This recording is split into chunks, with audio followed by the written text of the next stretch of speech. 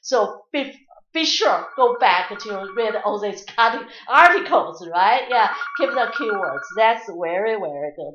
Okay, I think we need, go further to, this adventure. Yeah, so we will, continue, this kind of dialogue in the ICANX talks. I think every week we try to give something or deliver some message from different speakers from a different, place. So thank you, Deji. Thank you, Tao Li, and thank you, Tahik. It's very good to You're meet welcome. you, on this I can Thank you. Thank X, you. yeah, line talk. So we will continue for Tahik. Yeah, Tahik's talk is going to, be Michael and then Nano. Yeah, actually I know Professor Tahik for how many years? More than 10 years, right? Yeah, Yes. exactly more than that. We're working together already 14 years.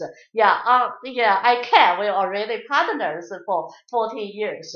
So Professor Tahik was one of the big name, in my mind, in MEMS field. He did a lot of nice work, and he never stopped, to developing new things and to get, conquer the new areas, the new fields. And today he's going to talk about story for sustainable development of goals and how micro and nano can help.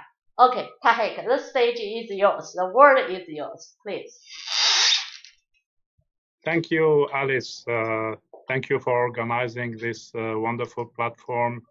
Um, can you see my screen? Yes, I can. Okay. So after the wonderful speech of Deji, from the atom to the nanoscale, and even microscale. So now I would like to bring you from the microscale or nano microscale to bigger scales, including the city scale and even more. So as you see, the title of my presentation is Sustainable Development Goals, How Micro and Nanotechnology Can Help. So first of all, I would like to acknowledge my institute, the ESIEE laboratory, a joint laboratory involving CNRS and Université Gustave Eiffel. So this is a picture of the whole group. And below the names of the faculty who are close collaborators, research engineers, PhD students, postdocs, and master students. Special thanks to external collaborators, including Professor Dia Khalil and Associate Professor Yasser Sabri from Ain Shams University in Egypt, Prof. Chun Yu from NTU Singapore, Prof. Chen Hong Tsui from University of Minnesota in USA, Prof. Daniel Bessens, ESPCI France, and a special acknowledgements to my seniors who contributed in my training, especially Prof. François Bayeux, who was my PhD supervisor, and Professor Fujita from the University of Tokyo. I spent 3 years in his lab. So the sponsors of the different projects are given below. So this is a picture of the campus of, I will give a very short introduction about our university. So today I'm speaking from this building, which looks like a keyboard of a computer with the mouse here. So I'm in the last building now in my office, speaking from there. It's a school of electrical engineering named ESIEE, and is part of the Université Gustave Eiffel. And we are working together with our neighbors in wonderful projects targeting to have some valuable contribution in sustainability. So the University Gustave Eiffel is a newborn. It was established in January 2020, and it's a result of a merging of 6 institutions. So it was given the name of Gustave Eiffel, who had several contributions, among which building this metallic infrastructure, which is known as the Eiffel Tower, and many others. So we are located here in between the very center of Paris, where you can visit Paris area, and also the Euro Disneyland. We are halfway in between. and conveniently located from the two airports. When we have flights again, you'll be able to visit Paris and hope to go through this university. So it's a newborn, but with some centuries of history. So this is among the alumni of my school, so including Marcel Dassault, more than 100 years ago, the founder of Dassault Group. More recently, Yann Lequin, who got the 2019 Turing Award for his contribution in deep learning. He is considered as among the fathers of deep learning. And among my own students who had some experience in establishing companies related to MEMS. So we have Jean-Michel Karam, who was alumni in 1993, and Bassam Sadani, who took his PhD from my university, and he's a founder and CTO of Cyber Systems.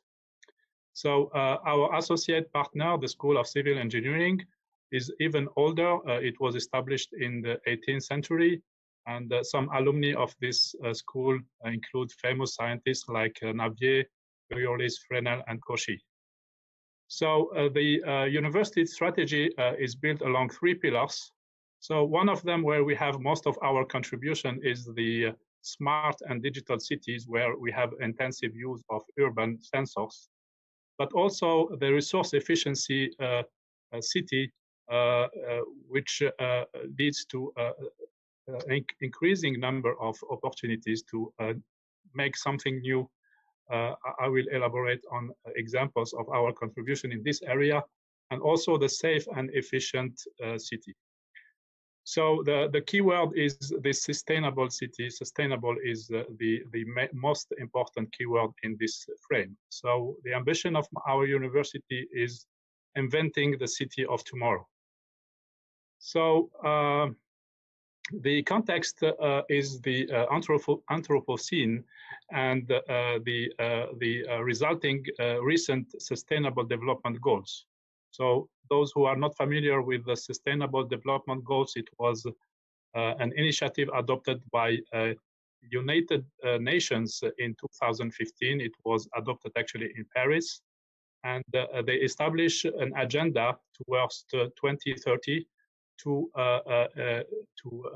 take actions in order to address several of those goals. There are 17 goals.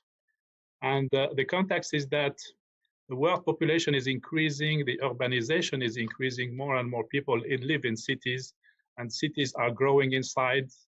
In the same time, we have intensive agriculture, industrialization, pollution, and climate change. And what is decreasing is the land resources, the water resources, the food resources, and the air quality, biodiversity, and life expectancy. So it's time to do something, or at least to try. And I will give in my talk some illustration about the sustainable cities and community, which is goal number 11, zero hunger, the goal number 2, and clean water and sanitation, goal number 6. So actually, it's a contribution to have a better optimization of fundamental natural resources for life, which includes water, air, food, and soil. So in this area, how micro and nano can help. So I try to give some illustration of this big challenge. So in my university, we established ties between electrical engineering and civil engineering. It's became almost natural to establish a collaboration between electrical engineering and mechanical engineering, but civil engineering is rather is not so common, and it looks like it's opposed worlds. So we are talking about nano and micro scale for nano engineering, and they are considering much larger scales. We are working in a clean environment; they're working in rather dirty environment. So it looks like impossible collaboration, but we established this project more than 10 years ago. Its name is Sense City. So, and it takes benefits of two world-class experimental platforms. One of them is to make fast prototyping of MEMS and nanosensors. And the other one is a climatic chamber, which allow us make experiments in under controlled climate environment. So this chamber is movable, and it has 20 meters lateral dimension, 8 meter long. You can control sun, rain, temperature, pollution, and so on. And this ensemble allow us to provide a kind of TRL booster. TRL stands for technology readiness level. So once we make a prototype, we are able to test it in this controlled environment before deployment at larger scale, at the city scale. So before elaborating, I would like to go back a little bit, a flashback to the late 80s. So at that time, I was pursuing my studies, starting my PhD project in the School of Electrical Engineers. They offer me this topic of working on mechanical engineering. Actually, looks strange for me because my background was physics and optoelectronics, actually. And this is among the very first papers that I had to read, and it was really fascinating and inspiring. So I found that Dr. Kurt Peterson is in the list of the next speakers in this ICANN talk. So I'm very glad to see his name in the panel. And I took this sentence from the abstract of his paper. The ultimate goal of developing a broad range of inexpensive batch fabricated high performance sensors. So I started this to try to contribute in this area. So I made some contribution to kind of innovative sensors at that time, a microphone based on silicon and a gyroscope based on silicon. And at that time, I had no idea about what would be the next phase of using those kind of MEMS sensors. And actually, it came quite fast because in 1993, we had the first accelerometers introduced in airbag systems, and it had a lot of impact, saving lives for safety systems in the car industry. And then a little bit later, we had another big application area of MEMS, which addressed the smartphones. And we have this accelerometers from STMicroelectronics into the smartphones. And sometimes later in 2013, we started having some applications of those MEMS sensors in smart cities. So smart sensors was used in order to have quite of a very large scale assessment of like seismic events. And some strategy at that time were based on crowdsourcing. So taking benefit of information available from a large number of smartphone users in order to get value from those data, a huge amount of data. So the idea of a sustainable and smart city is to collect and use information at the city scale for understanding the city metabolism and also providing useful services, and also establishing a new business and new economy. So there are different strategies for acquiring those data. So it's either using those mobile or IoT systems, including smartphones, cars, and wearables, but also deploying sensors along existing infrastructure. So I will go through a couple of examples in this area.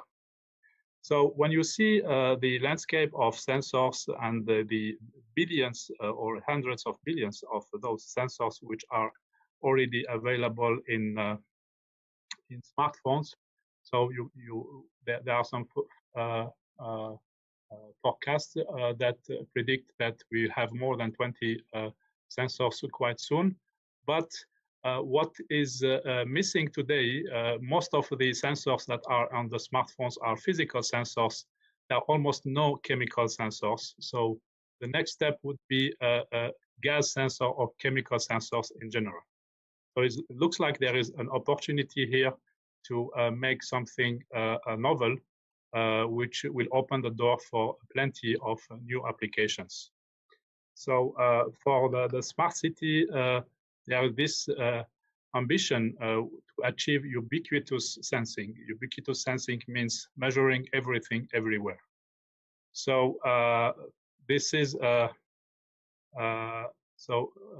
illustration of a digital representation of a city. So it's a representation of the pollution by NOx at the scale of the whole Paris, so which is a territory of almost 10 kilometers in lateral dimension. But the thing here is that the spatial resolution is 3 meters. So this achievement has been produced by merging different technologies and including modeling with input data which comes from measurements, including weather and also the traffic of the car. And you see here a couple of reference sensors that has been used for the purpose of validating the results, the quantitative results of this experience. So these days you cannot travel to France, but this is an opportunity for having some sightseeing, virtual sightseeing, to visit famous places in Champs-Élysées and the surroundings. So the digital city is not necessarily always this kind of representations. So in the previous example, NOx was the only parameters which was monitored. But in practice, there is a need to monitor much more than this parameter. So there is a huge number of chemical species. If we stick just with this problem of air quality, there should be a lot of different sensors. And this is looks like an unattainable goal to fabricate all those sensors, integrate them into smartphones or IoT devices. There should be another strategy to achieve this kind of measurements. So analytical chemistry is one option, and there was this wonderful achievements from Michigan University of this microgas chromatography, which is compact enough and able to screen up to 19 chemicals with the same device at very low concentration levels. However, it looks like this kind of technology will not be very suitable if we think about its potential integration into smartphones. There are some physical limitations that makes me at least think that this is not very suitable. So so let's dream a little bit. So Alice mentioned about the dream. The dream is not sufficient, but at least there should be a dream at the beginning. And how about the next generation smartphones with new capabilities of chemical analysis in order to provide answer to this kind of questions? Am I breathing fresh air? Is this bread gluten-free? Is this fruit organic? And so on. A lot of questions that requires chemical analysis. And as I mentioned, chromatography is an option, but it suffers from the fact that there is a need for taking a sample, injecting this sample into a chromatography column, making the analysis, and this looks like not very suitable.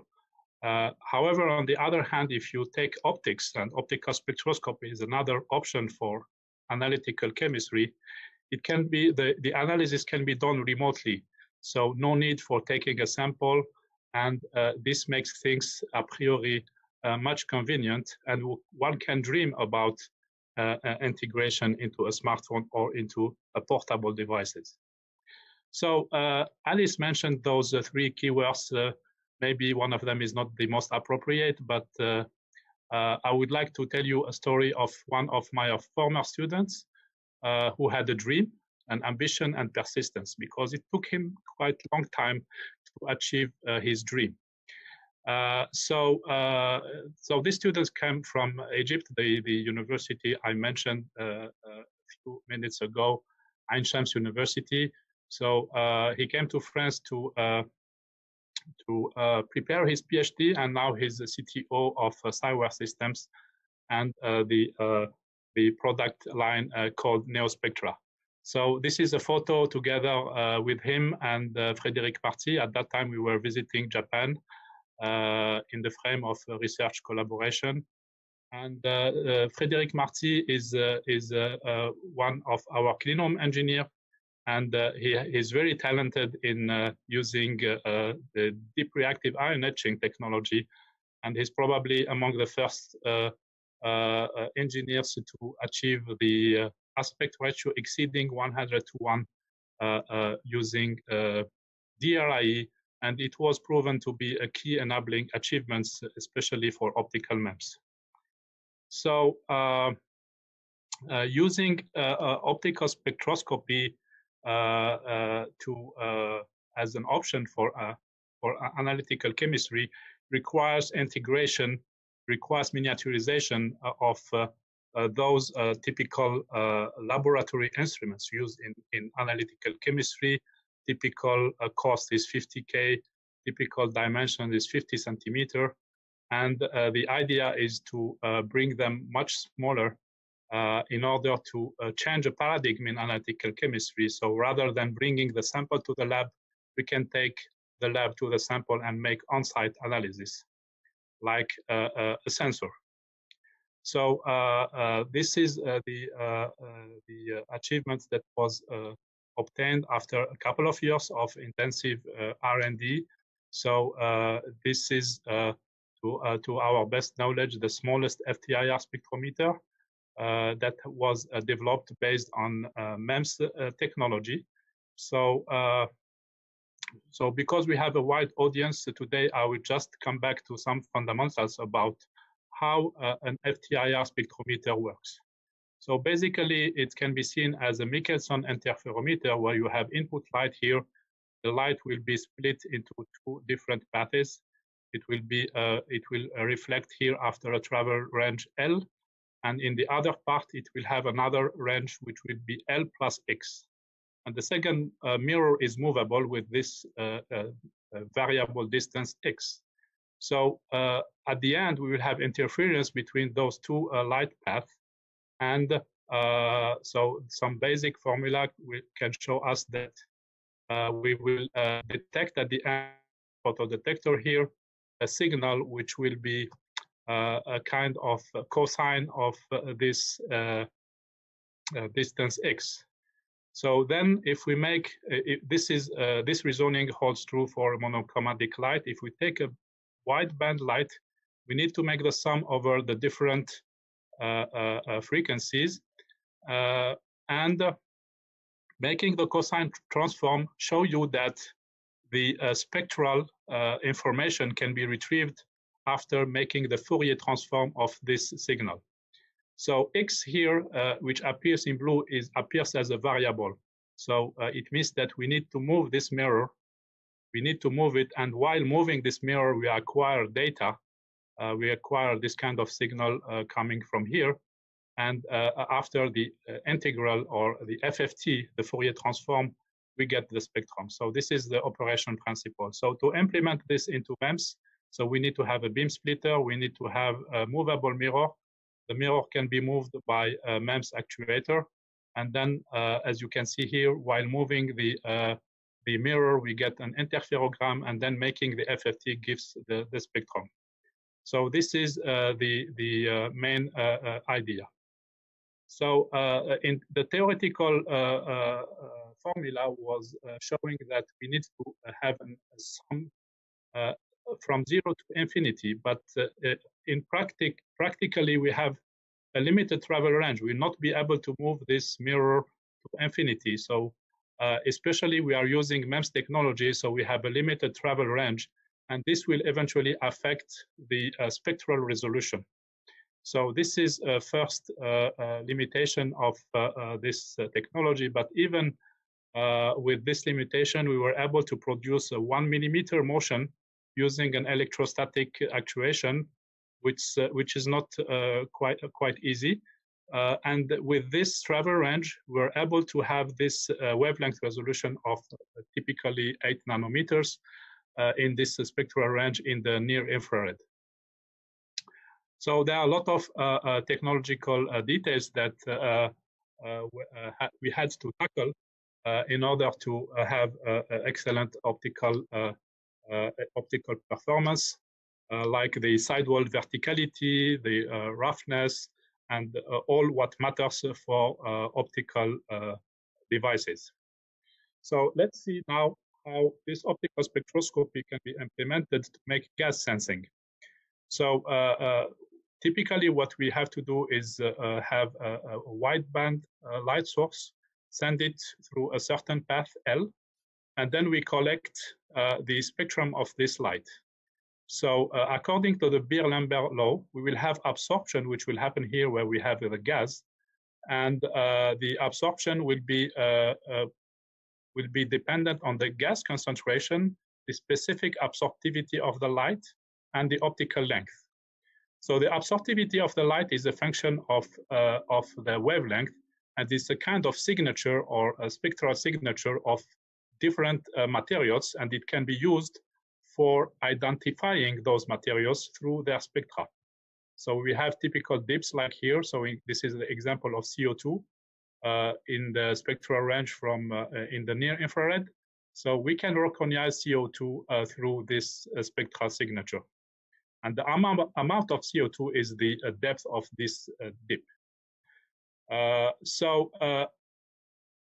If you consider that different gases can absorb with their specific signatures in the infrared, in the mid-infrared, so at the end you come up with one device which can serve as a spectral sensor to measure and identify different gases simultaneously. This is an example where you can get information about 5 different gases through a single spectrum. And it takes seconds to get this information. Is quite fast, which is not the case for chromatography techniques, for instance.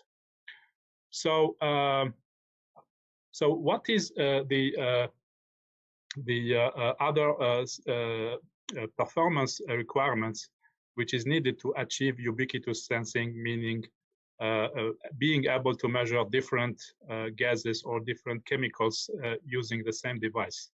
So one advantage of FTIR, Fourier transform infrared spectroscopy, is that it covers a quite wide range. And in this range of the infrared, there are a lot of gases absorbing significantly. And this can be seen as an advantage with a single device. Even if the wavelength resolution is quite limited, we are able to see the corresponding signals. Just for comparison, the other alternative of using tunable diode laser spectroscopy offers a much better wavelength resolution, a much better signal-to-noise ratio, but it is limited to a spectral range of 100 nanometer, while the FTIR gives a spectral range up to 6 micrometers, which is typically 50 times more. So it's seen as a real advantage for having a single spectral sensor which is versatile enough. So if we want to increase this wavelength resolutions, there are a couple of tricks. I will just give an illustration about this one. We saw in the previous slide that we have to deal with this limitation of not being able to move the mirror more than a certain distance. So what we did here in this work published quite recently is revisiting the Fourier transform and actually duplicating or multiplying the different optical path using this trick. So basically what we obtain is we obtain different sections, different portions of the interferogram, as you can see from these different 4 colors. And the way it is obtained is using the same actuator to move different mirrors, which are shifted one to another. And at the end, we are able to reconstruct the signal as if there was a 4x increase of the optical path. So this is the evidence of the proof of concept. So starting from 8 nanometer resolution for a single stage, we were able to demonstrate a 2 nanometer resolution using 4 stages. So one of the impact is to have a much better identification of gases. So this is an illustration used with methane. So a much more challenging use case is dealing with volatile organic compounds. Volatile organic compounds are found in much less concentration levels, and in the same time they are absorbing in the almost the same wavelength range. So it's very challenging to make the difference between, for example, benzene and toluene because they are absorbing in a very similar wavelength range. So regarding the first challenge, we were able to reach a lower limit of detection below 1 ppm or even below 0.1 ppm. Regarding the second one, we are working hard to solve this issue, and the solution is machine learning algorithms that has been already implemented for other applications, and that we are trying to implement for this use case.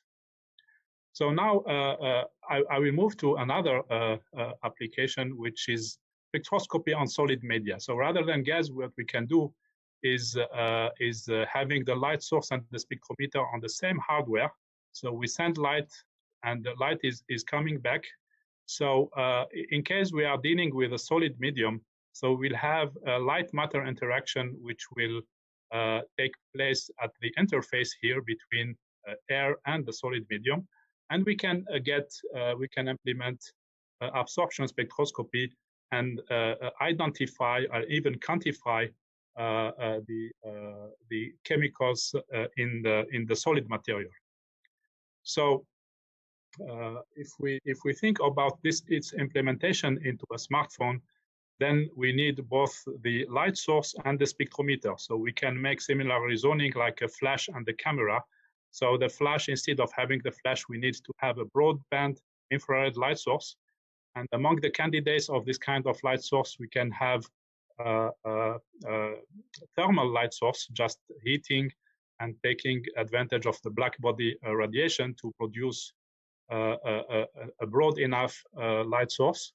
And what will be the camera will be the spectrometer. It will be our dispersive element. So we use, for this purpose, we used black silicon as a highly emissive material.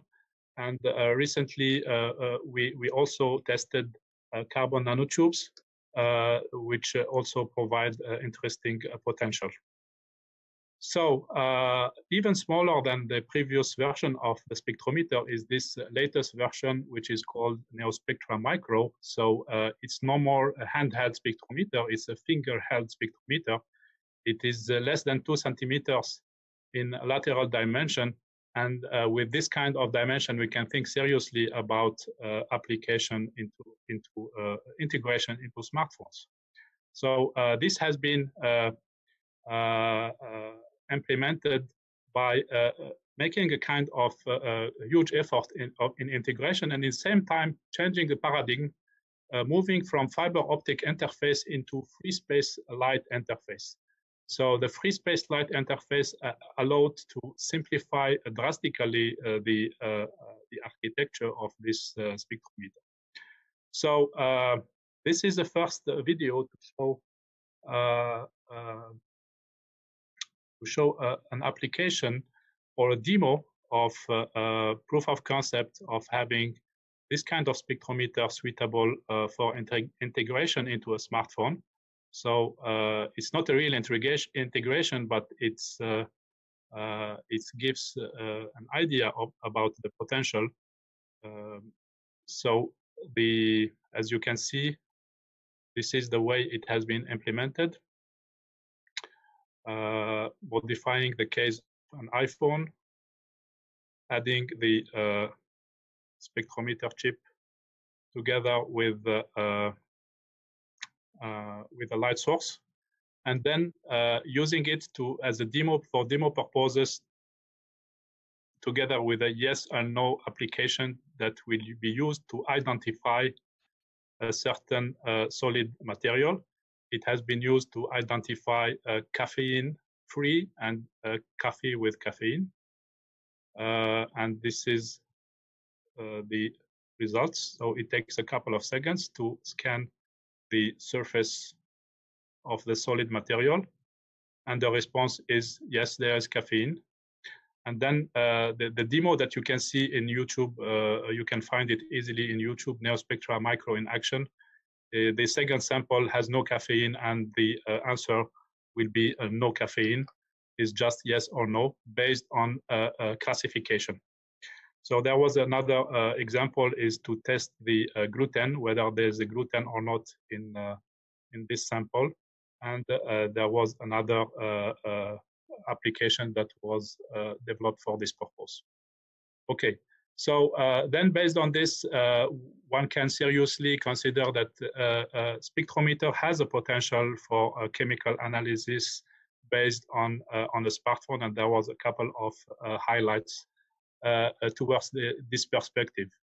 But looks like smartphone industry is not ready yet. So for that purpose, we moved to other path in IoT. So there are plenty of opportunities for IoT to develop portable devices, and I will illustrate in a few examples addressing some issues about food and agriculture using this spectrometer. So, for example, this is an example of fraud, detecting fraud or mislabeling. So, if you go to the market or if you see this kind of fish, you should be very expert to tell whether it is salmon or truth or salmon truth. So, so the idea here was to use NeoSpectra to give the answer immediately. So based on classification and machine learning algorithm that has been developed. So after the model, so all the data of salmon truth comes into this cluster, where the samlet goes into this cluster. So it's quite immediate to get the answer whether it is this kind of fish or another one. So this has been also demonstrated for another kind of fish where you have sole here and lemon sole.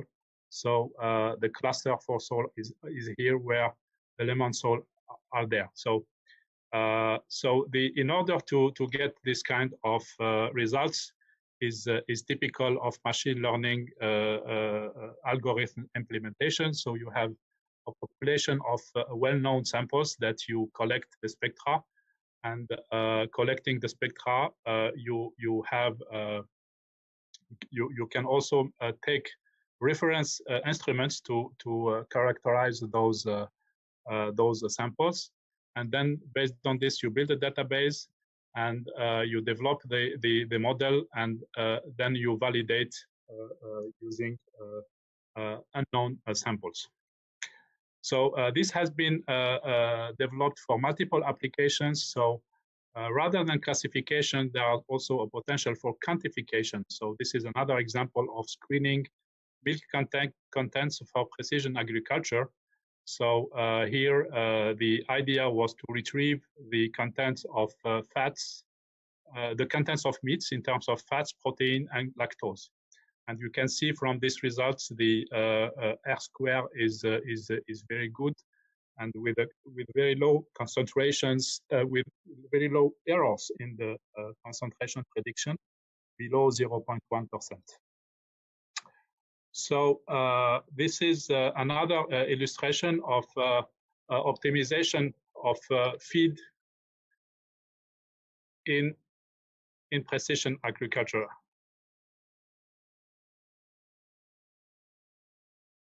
Maybe you don't hear the sound, right?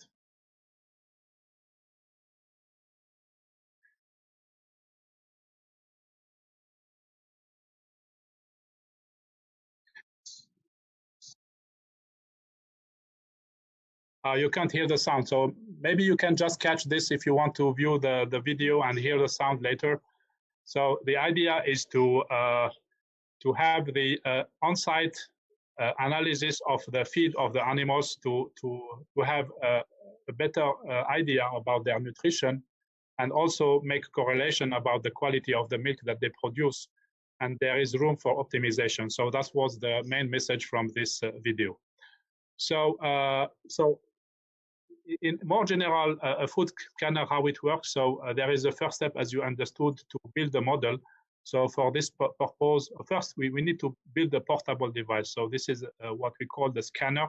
So it's a portable device that is embedding the spectrometer. So it is used for quantifying the nutritional value of wheat. So basically protein and moisture. So there is a first step of training and acquiring spectra, and having reference methods, means laboratory grade methods to analyze and give the very precise value of protein and moisture for all those samples that have been used for training.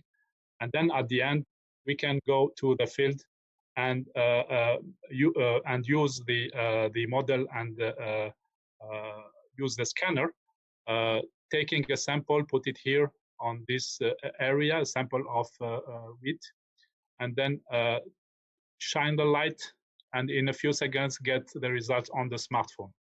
So this is a general method, meaning also that if you have a given application, there is a need to build the corresponding model and then validate it and check also the performance based on comparison with reference methods. So there are plenty of applications that relates to food industry. As you can imagine, there's an infinity of options, and this is a kind of attempt for classification is food availability, food quality, authenticity, and trading efficiency. Trading efficiency here in this case, depending on the value of protein and moisture, the cost of the transaction will not be the same. So it can be very, very useful to make a transaction based on having this portable system. But more importantly, it can be used as an efficient tool to address the issues of food waste. And also optimize the whole supply chain of food in order to minimize this food waste. Food waste is really an issue. In Europe only, we have 88 million tons of food which go to waste each year. And there is room for progress and for optimization at different levels. So the food freshness can be double checked. So for example, you have a label here. Of course, in this case, you should not eat it. This is already more than 2 years ago. But sometimes you exceeded by a few days the expiration date, and you can be tempted to throw it away. But if you have a device that will allow you to check its real freshness, then it can be really useful. So it can be used either for meat or fruit and vegetables ripeness. And also it can be used through the whole supply chains, including at the plant themselves, to help taking decision about the optimal time to harvest. The optimal time to harvest depending on the maturity of the fruits and the vegetables, and also depending on the demand on the market. it could be a very useful tool for optimization purposes. So there are plenty of other applications, and here they are classified into either smart food or precision agriculture. In precision agriculture, we saw the video that you did not hear the sound is related to animal feed analysis and optimization. There is also a very important area, which is the soil analysis. So in soil analysis, there is a kind of win-win configuration that could be found if a farmer can have a tool to have monitoring of the fertilizers and also other chemicals that he uses in his exploitation. So minimizing the use of fertilizers has not only economic impact for the farmer, because he will save money not using too much of those expensive fertilizers, and also it will have an ecological impact, because those fertilizers are known to impact the groundwater, and eventually we will have a lot of those even not only fertilizers but also pesticides in the fresh water, and eventually it will have some health impact, because this water will be safe. So we come out to this brings us to another challenge, which is the water global challenge. So we mainly need to address two issues: the water quality that we mentioned in the previous slide, and also the water scarcity. So I will go through two examples of taking advantage of existing infrastructure, especially the drinking water network, to address the two issues of water contamination and water leakage. Water leakage is also a very important issue, because a significant portion of the produced fresh water is lost just because of leakage in distribution infrastructures. So the range is very important. 6% up to 63% in some country of the water is lost. So there are challenges. These challenges can take benefit of suitable sensors that will be able to measure multiple physical, chemical, and biological parameters. And then with those sensors, there will be an opportunity to make mapping. So I will give just an illustration about how this can be implemented. So there are commercially available multi-parameter sensors, but they are very expensive. So if you consider deploying those kind of sensor into a water network, it will be too expensive. But if you don't put enough sensors, you will not have enough data, and then you will not be able to make efficient monitoring of your water network. So MEMS can provide a solution, decreasing the unit cost of those multi-parameter sensors. And we had this European project that was ended 2 years ago, where we worked towards this challenge and came out with a MEMS platform, which is 1 centimeter in lateral dimensions, and embedding 9 different type of sensors, including all those guys, 4 physical sensors and 5 chemical sensors. And it was a first demonstration of integrating nanomaterials onto a MEMS platform. And those nanomaterials were functionalized carbon nanotubes, each of them with different functionalizations, so that it will be sensitive more or less to one of these guys. So I will just give a fast illustration about this technology upscaling. So as you know, using MEMS technology allows you to produce a large number of devices from a single wafer. So having a batch of 25 wafers allows you to have more than 1,000 chips. So then you need to package them and deploy them package them with electronics and wireless communication, even energy harvesting capabilities. So all those blocks have been developed. And at the end, before deploying at in a real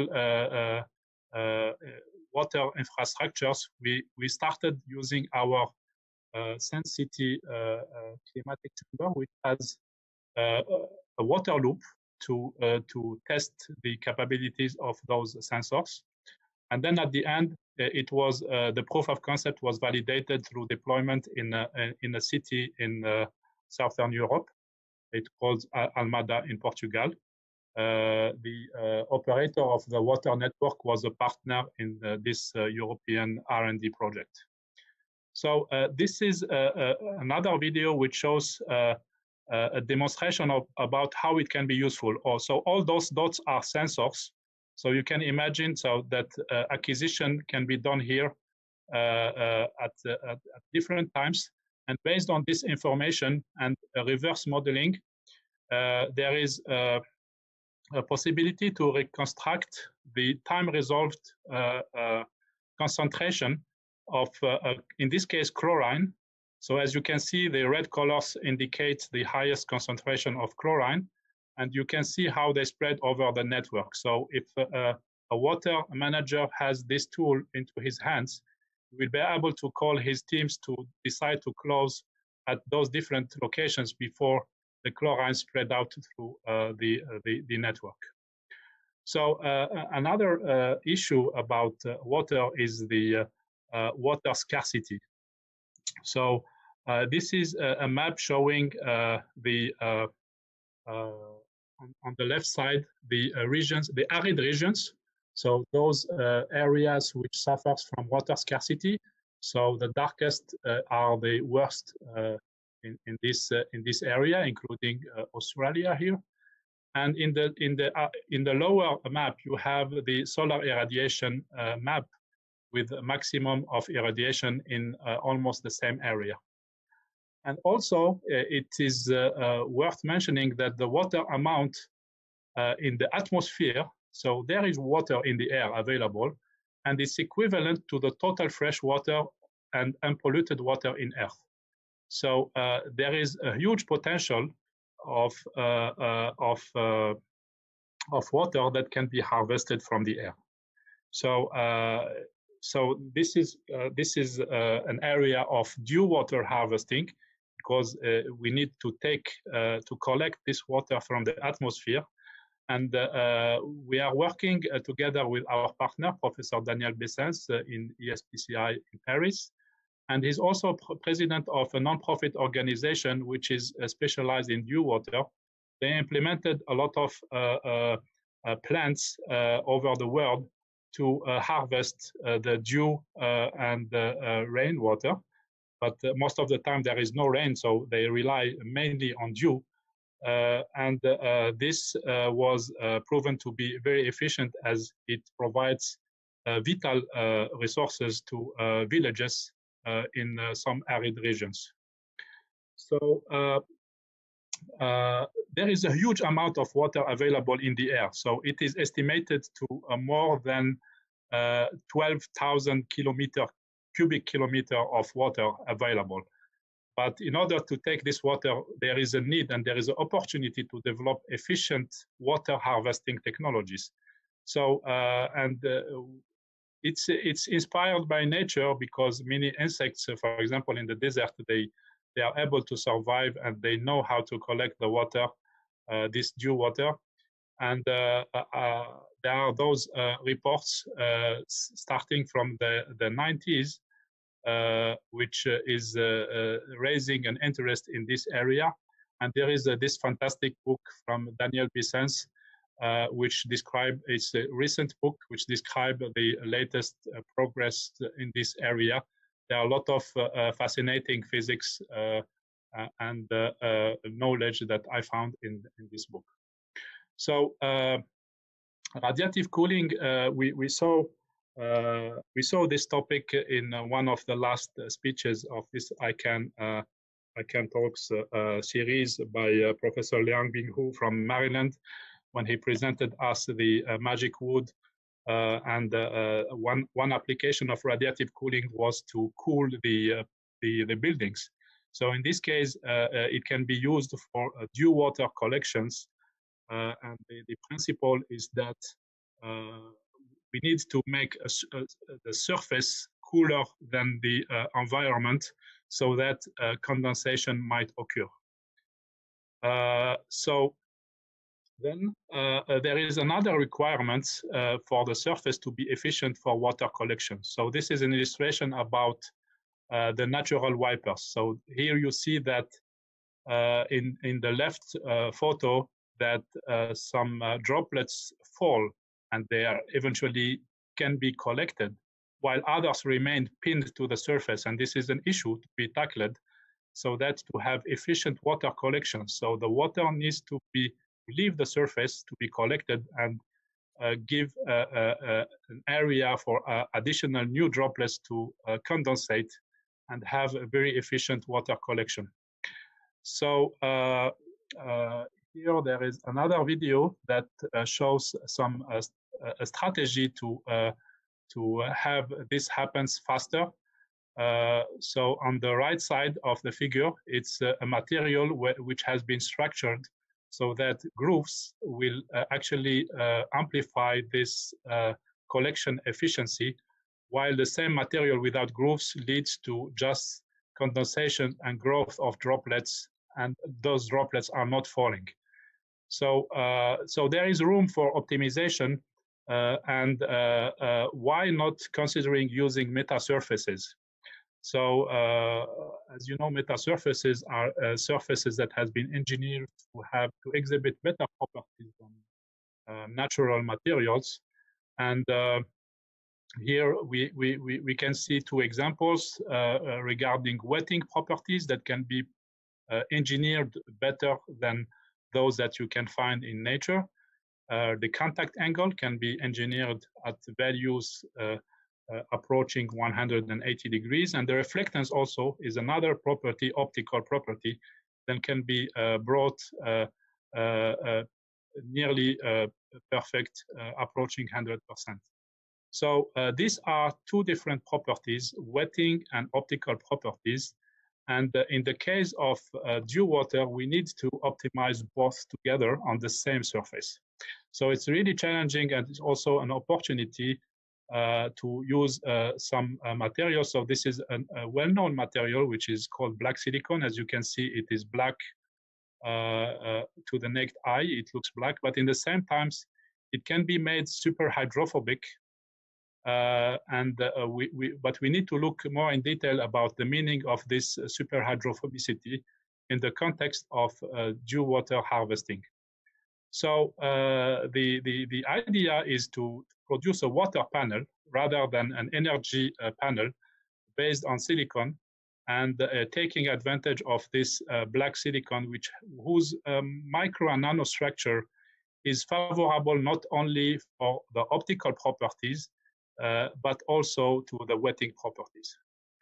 So then the ultimate goal will be to have water panels similar to energy panels based on silicon, or even single panels that will have dual functionalities for harvesting energy in daytime and harvesting water in the nighttime.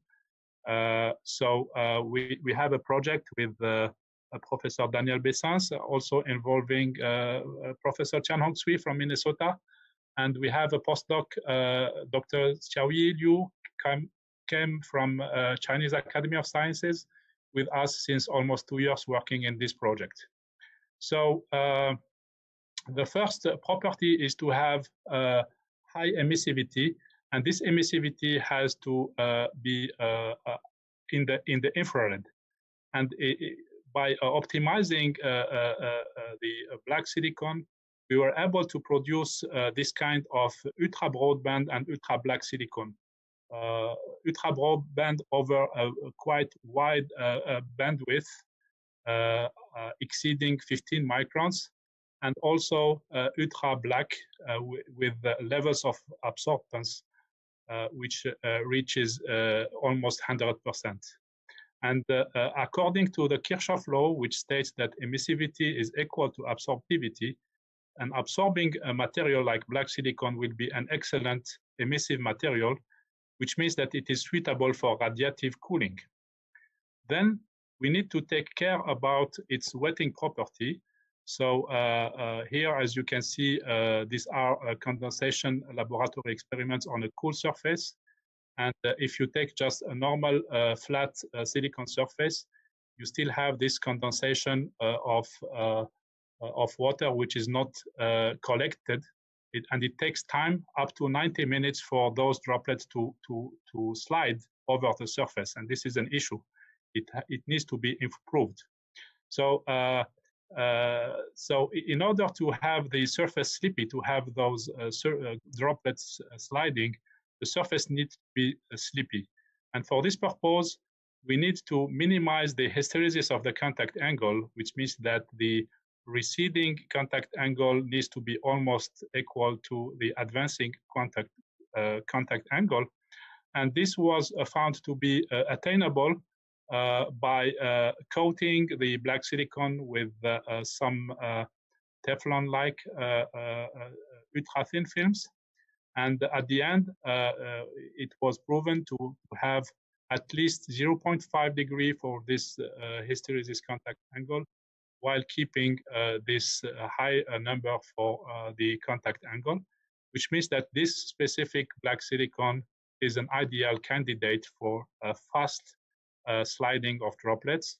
And Xiaoyi is now harvesting water, is working hard to finalize this project. So through this material, we saw that there is a kind of opportunity to study a new class of optofluidic metasurfaces, which has not only optimal optical properties, but also optimal wetting properties. So in addition to the radiative cooling, so there are other applications which requires both wetting and optical properties. And one of these applications is photocatalysis. And this is the last part of my presentation, is a kind of a crazy project trying to purify the outdoor pollution of air. So there were already proven technology which are able to purify indoor water, including environments of a car or at home. But here the challenge was to try to contribute to reducing the pollution outdoor, the pollution which is produced by traffic. So the idea was to use pavements on the sidewalks and also in the road itself, and that's why it's called 5G road. And using photocatalytic materials in order to purify air, water, and in the same time contribute to the reduction of the soil pollution. So all based on putting photocatalytic materials everywhere. And the candidate here, which has been selected, is zinc oxide nanowires. So, so there was some processes that have been developed to produce large surface areas of those functionalized walls, and also asphalt road with aggregates functionalized with zinc oxide nanowires. And there was this experiment done in Sun City, you know, this climatic chamber that we have, where we have solar lamp to emulate the sun. We controlled the pollutant and we measure the amount of those pollutants. And there was a proof that those materials were proven to be efficient to reduce the NOx pollutants. As you can see from this blue curve, the reduction is much more efficient when we have the materials compared to a reference experiments where we have not this kind of materials. Then producing those zinc oxide nanowires about such huge surfaces raises the question of having a proper characterization of their properties and the uniformity of the properties, with no need to go to the SEM and make lengthy characterization. So we came out with this technique which allows a fast characterization of zinc oxide nanowires. And this is the title of our paper, that both the length, the density, and the crystalline quality can be retrieved from a single optical spectrum. So basically, in the spectrum, in the UV visible area of this zinc oxide nanowire, what we can see here in this area is it is reflecting a kind of effective medium where, depending on the density and the height of those nanowires, we'll be able to get information about the effective medium, which gives you basically information about the height and the density. In this part of the spectrum, which relates to absorption, the absorption, when we look carefully, it happens at different values of the band gap. And the band gap actually is a good indicator about the crystal quality. This has been checked by reference experiments using X-ray diffraction that shows that this red sample is better than the green one and the blue one. So finally, this was proven to be efficient for a tool for process optimization, as it has been used to reveal inhomogeneity quite easily and fast on those zinc oxide nanowires. Last, at the other scale, we make this experiments of integrating zinc oxide nanowires into a microfluidic reactors. And the purpose was multiple here. It was done for the purpose of studying the kinetics of growth in such tiny environments. And in the same time, from application point of view, it was demonstrated to be efficient for purifying water.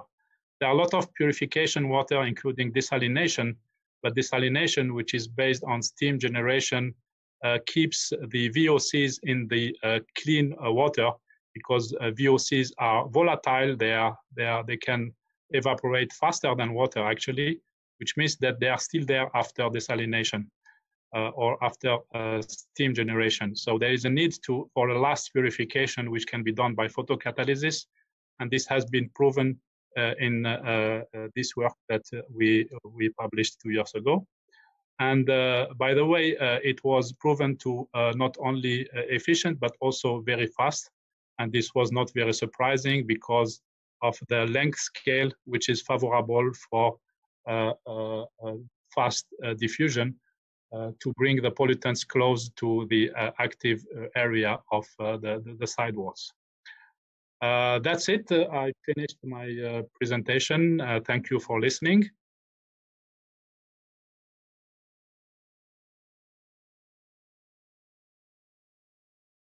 So yeah, now we came to the question part. I think we have several questions here. For you, the first question is Professor Tarik, wonderful talk. For the gas sensor by FTIR is really impossible for many applications. How about its cost compared with the commercialized product? And how about the reliability? Does it need to be calibrated oftenly? Yes, this is an excellent question. So there are multiple questions here. So the unit cost depends on the different generations that you saw in this presentation. So basically, the very first generation, which was a handheld spectrometer, unit cost was in the order of few thousand euros. And then after simplifying the architecture and putting it much smaller, it became in the order of 500. So this is for the first question. Regarding the reliability, so MEMS is already proven to be very reliable technology. It looks fragile, the mechanical parts, but the device went into a thorough hard environments testing to survive to shocks and mechanical and thermal constraints, and it was proven to be very reliable. And regarding the calibration, there is a self-calibration capabilities that allows to, at least in the horizontal scale, there is no need to tune or to calibrate the accuracy of the wavelength. yes, I think I answered to Yeah, all questions. you cover all. Yeah. So Yeah. I follow this criteria. I have one is for the selectivity. So I mean for this kind of gas sensing, and because if you want to detect the air, there are too many contents, right? So for you, this technology is that very selective. Hello? For the okay, can you hear me? For the gas, right? If you want Yeah. use in the normal air, you didn't do any treatment about that samples. So normally there are too many content. Yeah, Yes. this is so. Is how about the selectivity? Yes. Actually, selectivity requires, in principle, selectivity requires very low spectral resolution.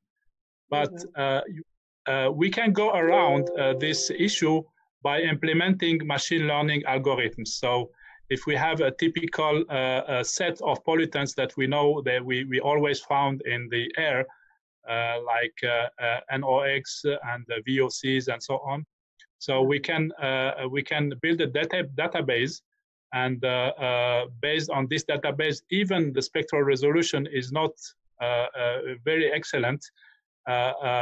We can go around and have a quantification of each gas compounds. So it was already proven for the other application, which includes feed and milk analysis. And now we are working hard to try to demonstrate the applicability of this technique to air quality and get the information about multiple gas pollutants. So there are multiple challenges in air quality. As I mentioned, this is not only a matter of selectivity, but also the lower limit of detection. According to the Beer-Lambert law, we need a significant length of the optical path of light to propagate and interact with the matter. So this is not this is not compatible with the scale of the sensor, which is not exceeding a few millimeters. So we need to find strategies to have this path length exceeding a few meters or even a few tens of meters to reach this lower limit of detections. So here also we are working in order to find innovative solutions to address this issue as well. Oh, it is great. Actually, I'm so glad to hear you say that.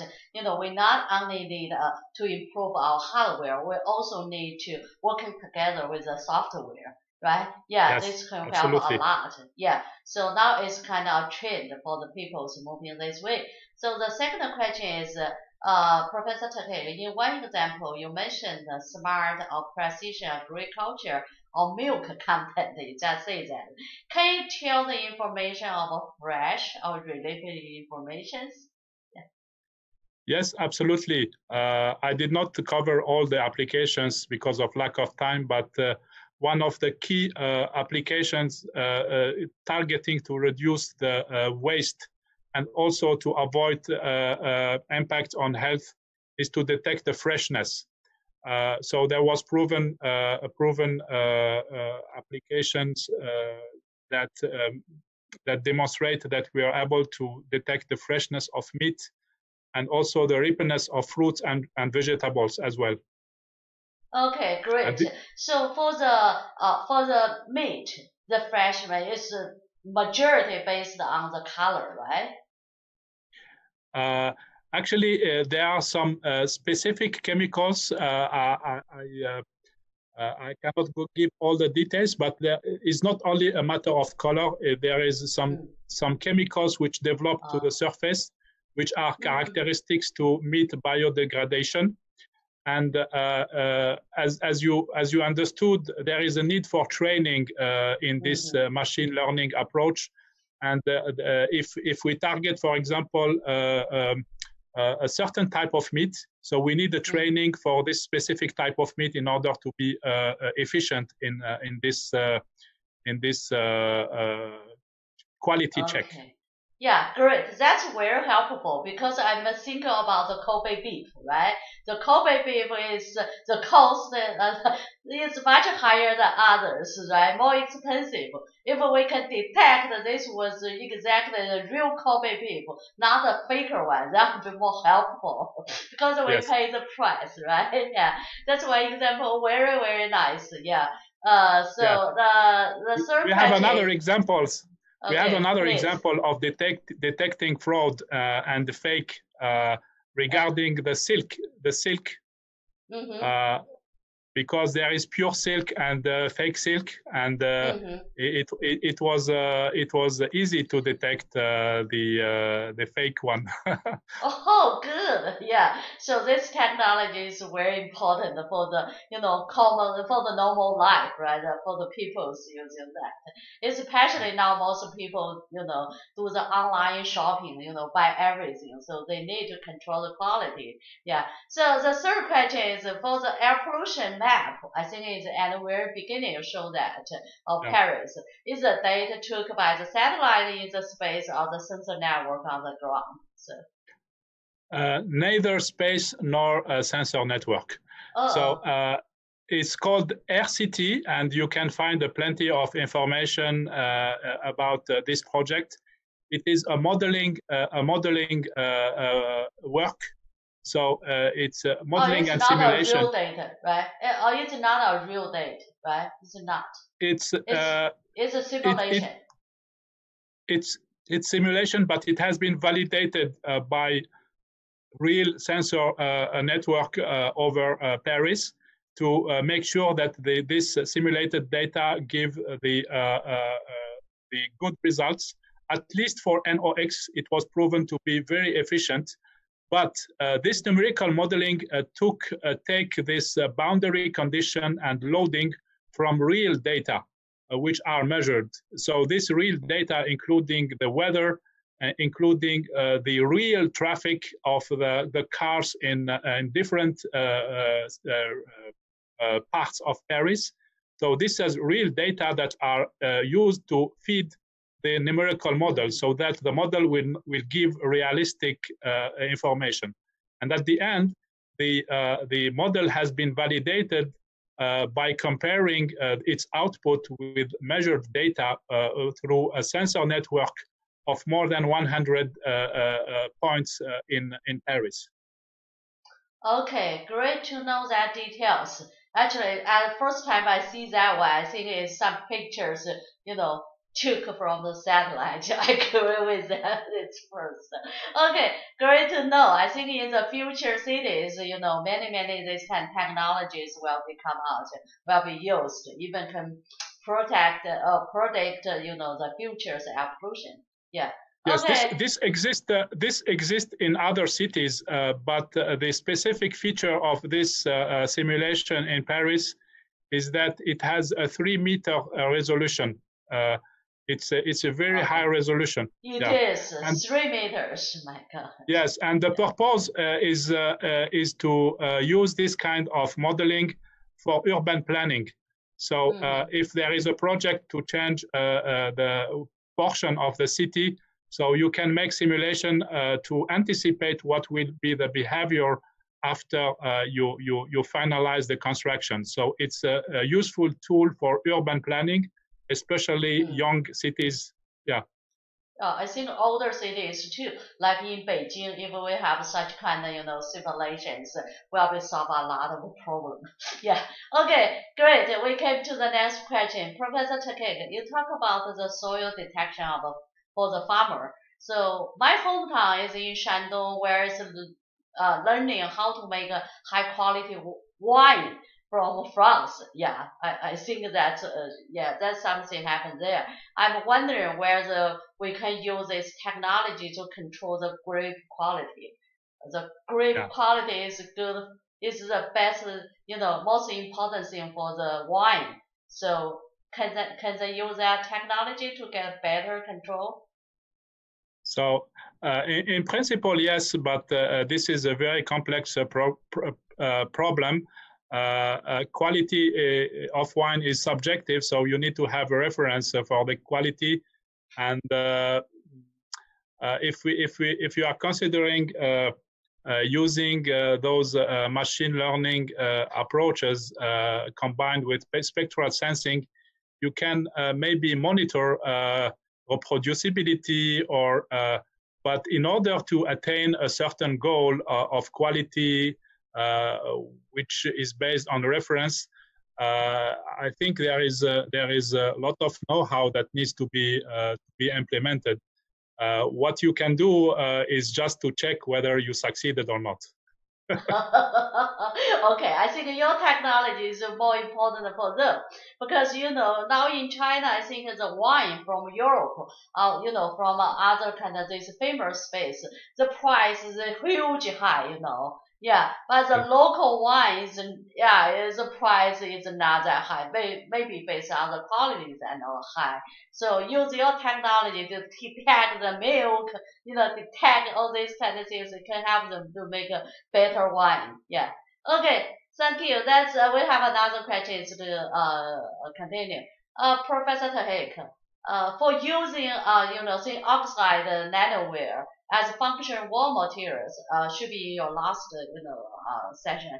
How about the stability and the lifetime? Yes, actually, we are studying this issue.